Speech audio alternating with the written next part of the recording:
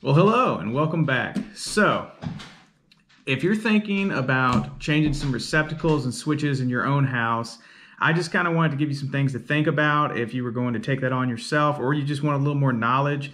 Obviously, it is always the smartest thing to hire a professional, someone who's a licensed electrician like myself.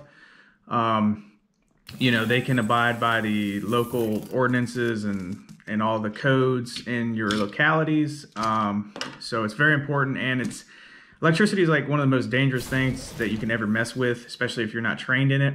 But if you're just kind of curious, want some knowledge, I'm going to share that with you. So I'm not responsible for anything anyone does based on the knowledge I give you today. But everything I tell you is going to be safe, it's going to be correct for where I live, and it's what I've been doing for years and years and years.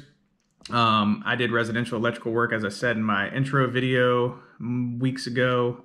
I did that for 7.5 years, and now I do other things, so I'm still a licensed electrician, and these are just simple little tricks and tips that will help you. And if you're thinking about getting into electrical as a job, an occupation, and you want to be an apprentice, it's a 4-year apprenticeship with school and final tests and all that good stuff to get your state license.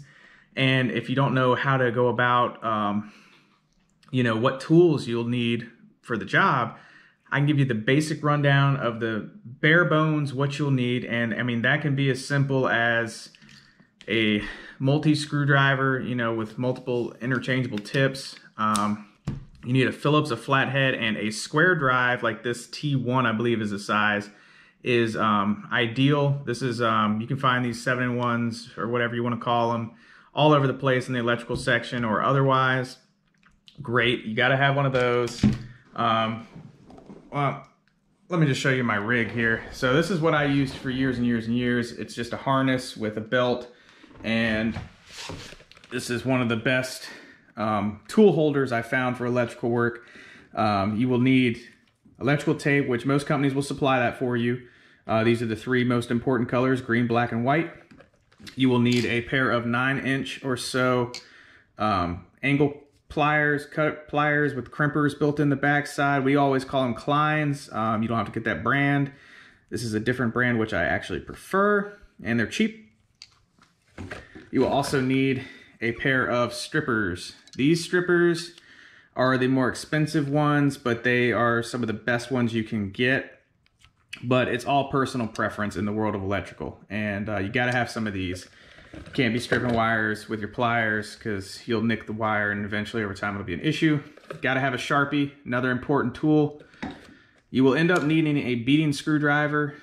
I'm telling you, in residential work, you will use and abuse this. You need one of these. And then it's just helpful to have a little fine work screwdriver with multiple tips, which all mine are in the end here. It's just a cheap one. And then some sort of cutting tool you will need. These I like a lot. They're cheap and they do the job correctly. You can use a pocket knife, whatever you want, but you've got to have those basic things. The other most important basic thing, whether you're in commercial, residential, or whatever, is some sort of meter to make sure things are not hot, because that will save your life. Now you have this type of digital meter, which is expensive. You have these, which are plug testers. You've got to have one of these. They're cheap. You can get all different brands, and you want one with this little test button, because that's how you test GFIs. GFIs are these right here. You'll see them in your kitchen and your bathrooms, and that little test button will trip it, and it will test the functioning of that receptacle. You should really have one with that button on it. But it basically just tells you if what you've wired up is correct or not, or what the problem is. Inspectors use it to test your stuff. They also make these hot sticks. You just wave it in front of something that's, supposed to be on or off, and it'll tell you. I don't recommend these. They're good in a pinch, but they will go off at static electricity and all kinds of stuff. They're just not reliable. People actually use these for, believe it or not, for ghost hunting. They say that you can, it'll set it off when there's a static electricity charge, like a ghost or whatever nearby. Whatever, I don't recommend these. Unless you're ghost hunting, I guess. These are old. These are called Wiggies. These are not battery powered testers, but I'm telling you, these are some of the best you can get. You will not get false readings with these like you will some of the battery testing ones. 'Cause some of the battery ones actually will read the battery voltage and give you like a phantom reading. I haven't had that much with this, but some of them will. So just be mindful of that. And then you got really old battery powered units like this. Some of them have fuses and otherwise. If you got the money and you can spring for it, go for this. Otherwise, all day long, if you can find you a set of Wiggies, get them, I'm telling you. But at the very least, tester, screwdriver, pliers, strippers, a knife, and some tape. Like I said, the company should provide you with tape. I also, on my rig, doing residential for so long, carried a tape measure and a hammer with a magnet on it. I'm telling you, that magnet will save your life. As much as we fool with screws and staples, you will drop them and you'll get frustrated. But also super important and helpful, if you can afford it, just a simple drill. That will save your wrist tremendously, but otherwise you can do everything with one of these. So I set up a little demonstration here on the table. Also, this is just a little homeowner kit. One of these kits comes with everything you need to do simple home repairs like this yourself. Screwdriver, it even comes with electrical tape and a pair of little, these like little 5-inch ones, pliers. They don't have the crimper on it, but that's okay. So you could do everything with something simple like that. I just wanted to show that. But so basically what we've got is, oh my goodness, my camera is falling. Trying to do electrical work with a camera is a joke. But so typically you'll have two types of switches. Well, you'll have three types of switches, but most commonly in a smaller house, you'll have a single pole switch, which is like this one where you got off is what you'll see on it, and then you'll have on. I don't know if you can see it. So when you take the switch out of the box, you'll have 2 points of contact. And then on the back side, like most switches, you'll have 2 little holes, okay? And then on this side, you'll have the ground screw. So that's a single pole. This will control it'll control a light from one location. This here is a 3-way. And most of you, I'm sure, know that a 3-way controls things from 2 locations, okay? You'll have, guess what? 1, 2, and 3 screws on a 3-way. Makes sense, right? There's also a ground screw, which is painted. It's supposed to be green. But on a 3-way, you'll typically have 2 silver or brass colored screws and then 1 dark black screw, okay? So the biggest thing is we're not going to get into travelers and hots and legs and all that jargon in this video because it will be here for a long time. I used to have helpers and I would train them, and I like teaching and explaining all that, but I don't want to sit here and do an hour-long video for you on it. So for now, just know that whatever you take off of these screws and this screw, you know, it helps a lot of people when they pull the switches out. Take a couple pictures. Everyone's got a phone now. Take a couple pictures of how it's wired up, just in case. And then as you remove wires, put them up. Like for this one, if I took this wire off, say I had this wire going to that screw, all right, from out the box. When I take it off of that screw, I would pull it up so that it's hanging out the box up like this, so I know it goes to that one. Same thing with this one. If this one was hooked up to it, I would take it off and then hang it down. And that way I know that these two belong to which screw. Same thing with the other side. And just keep track. That's the biggest thing I'm trying to tell you, is just keep track of where your screws go if you're new to this, because hooking it back up should be exactly the same unless the person before you messed it up. So just remember where your screws, what wires went on what screws, and put them back on there. And now a big important part of electrical work is, so your wires, you curl them, okay, to make a hook. So this is what you should have coming out of the box, and you want to make sure that that screw goes around that wire in that direction. So you want to make sure that the direction that you're going to be tightening the screw down doesn't loosen this wire up. So you got to make sure it's going the right direction, okay? And then I use the square. You can use a flathead or a Phillips, as you can see here. But the square is much easier, that T1 or whatever it is. And you tighten it down until it's snug. I go snug, and then I go one more. Never, ever, never, ever. I'm going to tell you right now, if I see anyone using one of these on a machine screw like this, I'm going to haunt you for the rest of your days. We would have people doing that all the time, and it drove me crazy. Yes, your wrist will hurt at the end of the day, but this will last longer if you protect it and use the right tool for the right job. Use one of these. So that's how you're going to hook that up. You want to make sure it's in there good. So you want to do that on all your screws. Sometimes when you pull receptacles and otherwise out, you'll have wires backstabbed in these holes, as you can see. This is what they look like when they're empty, and that's what they look like with a wire that used to be in there. Don't do that if you can avoid it. Obviously, do what you can, but if you can't avoid it, you can't. But backstabbing's not cool. Remember that. Backstabbing's not cool. There's no reason why you should pull a switch out and this be bare with nothing on it like this, and you got a backstab in there. That does not make sense. Always hook it up like this if you have the option. Makes life a lot easier when you have to take it apart and put it back together and all sorts of things like that. Otherwise, you gotta strip the wire out and I mean, it's just a nightmare. And then plus, if it's not cut all the way, and say I just pulled this out of the wall, these little things could have current on it and knock the crap out of me. Again, why it's important to check and make sure everything's off before you operate, but sometimes you don't have that luxury when you're trying to troubleshoot. So just be mindful of your safety and other safety when you do things like that. But that's the basic gist of that.